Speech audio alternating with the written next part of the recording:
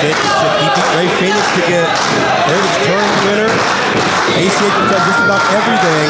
And ACH said everybody's going to interpret that phrase for the culture differently, but to ACH, this is his culture. Independent wrestling, AAW, these people, the AAW family.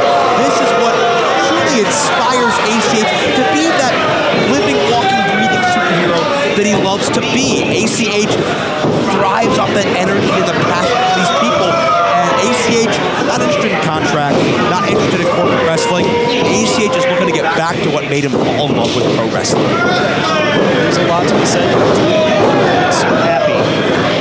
ACH is happy in this ring in front of these fans. And you know what? Some may not agree with the way he did it.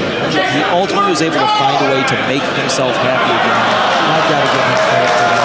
Yehi will be looking to pop that balloon of happiness that ACH seems to have finally been able to get his grasp on. We got a couple of divergent personalities here because ACH looking to find that happiness and that momentum again. And Fred Yehi is proud to say he's angry and pissed off. Does Fred Yehi have a gripe based on maybe being overlooked, maybe being underappreciated, maybe being cast off to the side in favor of athletes more like ACH? I've got to address just one thing about Fred Yehi. Whatever the hell that is on his left leg really creeps me out. That mouth thing. It's like a knee pad, but it's like almost like a garbage pail kid face. I don't know what it is. I've seen him wear that before, but it makes me uncomfortable. And maybe, just maybe, that's the perhaps it is. Yeah, Yehi picks the arm of ACH to go behind now. Amateur style takedown. ACH able to reverse things. ACH is another of those athletes who, he's not the tallest in AAW, but he's got some deceptive power. He's very well put together. And he winds up on top of the situation. I've always been a firm believer in pro wrestling for all shapes, all sizes. You cannot take anybody and look at their size, their height, or anything tangibly noticeable about them physically and know what they are capable of in the ring. There are a whole lot of wrestlers that we could apply to cliches where we can apply the cliche of ouch, that hurt like a son of a bitch. And here's an interesting fact about Fred Yehi. Let's keep in mind that throughout his travels, throughout his time here in AAW and elsewhere, Fred Yehi has defeated AAW champion Max Logan. Could that be a goal on his mind in 2020? Of course, we're speculating that's a big leap from just here in January and Yehi trying to reestablish himself, but I think Fred Yehi looks at the fact he's beaten Mance Warner in his career and realizes, I can beat that again, and if I do it in this building, I'll be the man. Standoff of sorts here, and now lights him up. ACH take over again. Kevin, ACH has been more successful in AAW than probably anywhere else in his career. When you look at certainly championship resume and certainly how these fans have taken him, how beloved he is there anything you credit that to? Is it just magic in a bottle, so to speak? Has it been the heart that he's been able to give to these fans and then feed off them in return? What do you measure ACH's success in here in AAW? I think it really comes down to one thing for ACH is it comes down to so many wrestlers. The right time and the right place to be you.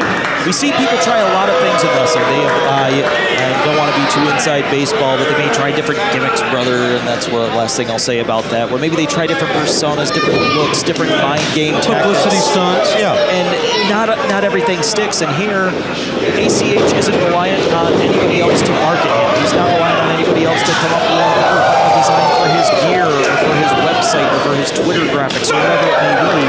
This is a place where ACH can be wonderfully ACH.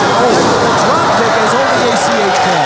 ACH is authentic, he is organic, and nobody can do ACH better than ACH with a punt of Fred Yehi. Good grief. He's looking for that opportunity much the same way he was when he first came to this company many, many years ago at this point. and now he's looking for that opportunity again to show why ACH is among the best in AAW, the World Pro Wrestling over, and Yehi not wanting to be the person who proves that at his own expense. It's so difficult, and ACH did so many unprecedented things in AAW that he was not able to accomplish anywhere else. He's basically, I mean, in some ways, Kevin, he's starting from the ground up. He did not have a great 2019 in pro wrestling. That is certainly not a secret. He lost a lot of momentum. He lost a lot of ring time. Back here, ACH is looking to build that from scratch, and he's got a hell of a test with Yehi to try to start that in singles competition. He just ate a hell of a boot from Yehi there on the ground as well. Sent Metalwood actually down on the ground to check. Here we may see a little bit more of that referee's discretion here. And Yehi has said ACH doesn't represent him, doesn't represent his culture, his beliefs. Fred Yehi is for Fred Yehi, and if he has to eliminate ACH to get his just due, he's more than willing to do so. It is hard to be let down if the only person you trust is yourself. Though not impossible, it can still happen. That's very true. I've often said few people can ever piss me off like I can, but right now able to harness that. Right now he's able to basically mount ACH like he's harnessed to beat him on the ground. And Yehi may be looking to something to put some distance between himself and ACH. Yeah, I'm not really sure the motivation of Yehi right now. He won't get a count out here for a multitude of reasons. ACH is a fighter anyway. And Yehi caught him coming back in. Smokes him with that form.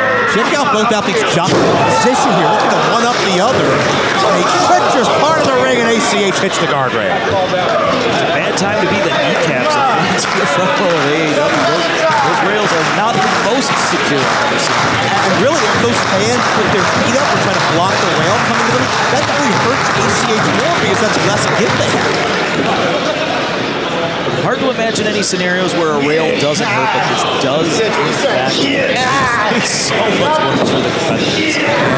Yehi, very much a neck vice here. Is that neck crimped? And now looks, is he in the eye? It's tearing at the bridge of the nose. Hard to tell from our vantage point here in the, give us a name? The belt, we'll just call it the belt. He's going to drop hurt. Eagles nest. But that's very far from the subject. ACH is keeping his vertical base any opportunity he can, not putting himself in a defensive position. Sunset flip coming up. Counter. Stomping on the hand. Other hand as well, and so much offense. Striking, gripping, lifting. They all have the commonality of needing the human hands to make it happen in the midst of a world wrestling match.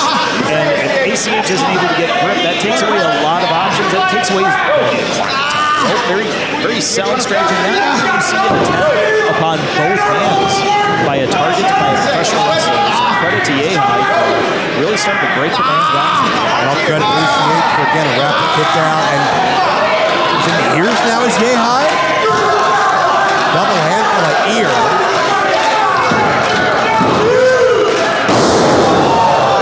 Nicely done. And seeing an unorthodox offense from Yehi, and I think a lot of this is just Yehi venting out his aggression more so than a sound competitive strategy. I think we're seeing the angry side of Yehi come through looking to make an example out of ACH and play spoiler to ACH's homecoming.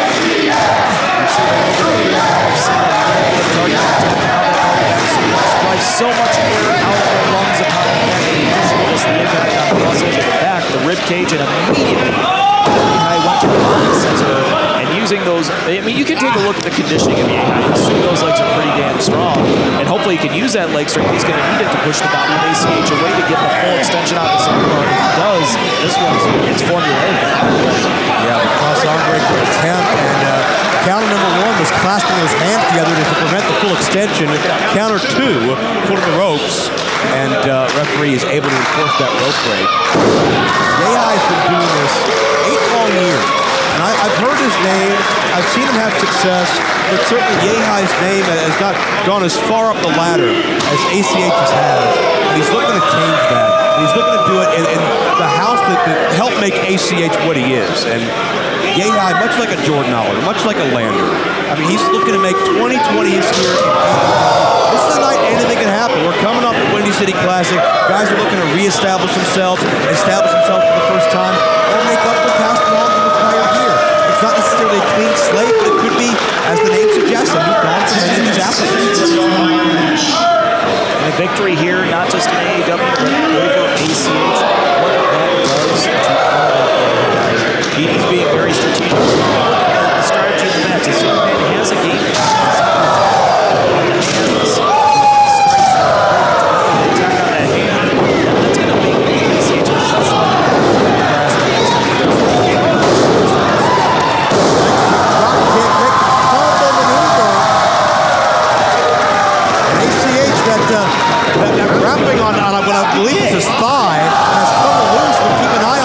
That's an impactful moment in this matchup. But ACH showing no effect. One. Got it. At one point, that was the ace in the hole of ACH. His face tells the story, Joe. We see ACH trying to figure out what is it going to take to walk out of here. What does ACH have to do to keep Craig Yehi down? These are all the questions in the mind of ACH, and ultimately the questions on the minds of our fans right now. ACH looking for his next maneuver. Standing side switch by Yehi. The self-described savage weight. Grappling center ring with ACH. The walking, talking superhero that he is. And no clear-cut advantage here. Yehi created distance, but ACH found the opportunity. Deadlift German suplex. Into the bridge. And a near fall. And again, the question, what is it going to take for ACH to keep Yehi's shoulders to the mat? What a kick out. What effort. That's how bad Yehi wants us. That is what this means to him. I think Yehi's starting to realize, Kevin, what's made ACH so great. And it's not just the athleticism, but it's the energy. It's the passion from these fans in Chicago. ACH feeds off it. Wait a minute. Has Yehi had enough? Has he truly realized that? Is he going to concede?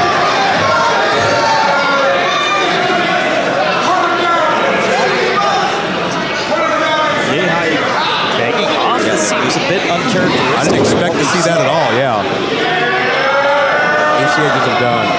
Seems ACH may be casting aspersions upon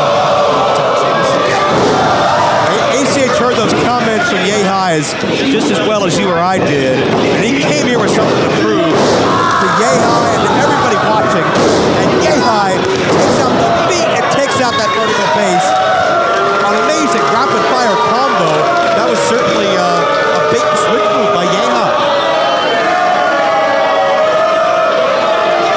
Using a little bit of symbolism here. I think that, again, we all probably know what that means. I can read it. Fewer than 3 words in this sentence.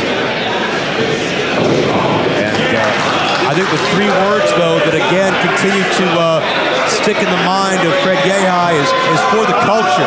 Yehi looking to finish ACH for his culture, for his career. Rolled up. Steering out of the way, Yehi. Into the Koji clutch. It's a Yehi specialty. And it's dead center of the ring. Will ACH tap out? ACH rolling with the weight, the pressure, the shoulders are down on Yehi. And he's one shoulder's down as the other. Now they are. Now they are. No. Yehi had to release the hold or he would have pinned himself. I feel like at least 1 second of that 3 count was him deciding if it was worth it to relinquish that hold. Not the position, but now for the 2 count. Almost a 3. Near fall off the brain buster. Brainbuster springboard cutter didn't do it. Now it's time for ACH to fly. He is perched atop. Huge splash, spreads out that body weight, tight hook, and the leg under fall. The splash didn't work. That busted call, brainbuster didn't work. We have seen ACH dig deep in that arsenal some major heavy-hitting maneuvers that have brought him success here in years prior, but Yehi came prepared. both of these men have pulled out some of their aces, but there are a lot of other cards in the deck. We've seen a lot of those other cards played in this match. What card do they still have up their sleeve? What can either of these men pull off in this matchup? Because we've seen them just fire not everything they have, but certainly a significant portion of their arsenal. We'd be here all night if we'd like to see everything. I mean, these are two just absolute dedicated, calculated fighters through and through. And testament, Kevin, to the stalemate this match has been, the even keel of this competition. Both men struggling to their feet at the same time. Both competitors trying to stay in contact now. It's not a feeling out process. It's simply just trying to get a feel for where your opponent is and to try to land the proverbial death blows to put in this match. What's it going to take to put this one now this evolving to straight punching each other in the face?